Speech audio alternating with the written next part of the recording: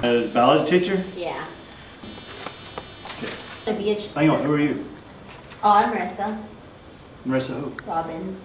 Okay. I'm Coach McT. Nice to meet you. Nice to meet you too. I'm going to ask you a few questions if that's okay. Sounds great. Okay. Am I talking to you or the camera or which one? Does it matter? No, it doesn't matter. Okay. You can look at me, either way. Okay. Okay. What made you want to be a softball coach and a biology teacher? Well, I enjoy athletics. I enjoy softball. All athletics, but particularly softball. I enjoy working with girls and coaching girls. And biology, I was an animal science major. And biology was kind of a natural fit towards that. They go hand in hand because softball is a part of life and so is biology. All life actually. So it's kind of cool. I enjoyed it.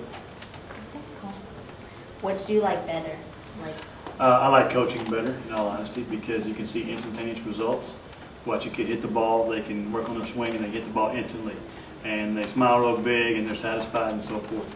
With biology, they got to study a little bit. It takes a long time to do a project like DNA models and that kind of stuff. Yeah. And sometimes they don't turn out as good as you want them to, but they still end up in the long run hopefully learning something and passing the tax test and graduating someday. Someday. On my list. I hope so.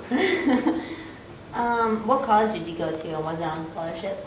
I went to Texas Tech. It was not on scholarship. I thought I was good enough to play baseball, and I realized real quick that I wasn't.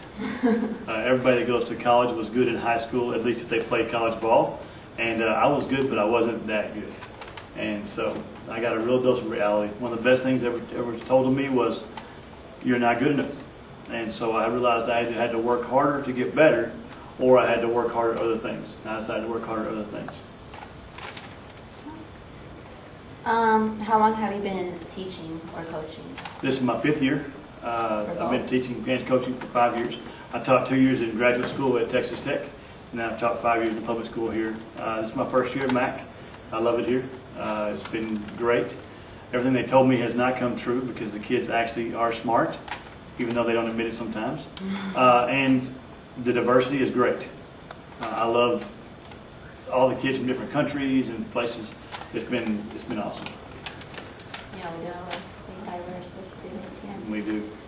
Which would you rather choose? Biology teacher or a softball coach? If I had to choose, I like coaching. I think most coaches get into teaching because they want to coach. However, coaching is the same thing as teaching. We're teaching all the time. Yeah. And but the softball, once again, instantaneous results. Also with softball, it's much more of a team concept than a classroom is. Softball, all the girls hope they're going for one goal and one goal. That's to win the championship, to make the playoffs and to go as far as we can, to be the best team. In a classroom, you may just want to get a C. Maybe you want to get an A. There are a lot of individual goals, but we try to get it to a team concept. Basically, everybody's for themselves, right? Yeah, somewhat in the classroom. Was teaching your first major? No, it wasn't. I was an animal science major. I wanted to be a veterinarian and save all the animals. And then I realized you had to go through organic chemistry. And I failed organic chemistry the first time. I took it during the summer and passed it, thank God, with a C, and I was so happy. But I realized that I wasn't cut out to be a veterinarian. I didn't want to go to school for 7 or 8 years either. So I stayed with animal science, and that actually helped me get a job teaching in biology. Because animal science and biology obviously are very close related, so it helped. So you're saving the kids instead of the animals? Let's hope so. I don't treat kids that get hit by cars or have accidents or whatever, but hopefully we can at least expand their mind. This one too, by the way. What do you do in the summer? As little as possible, actually. No, I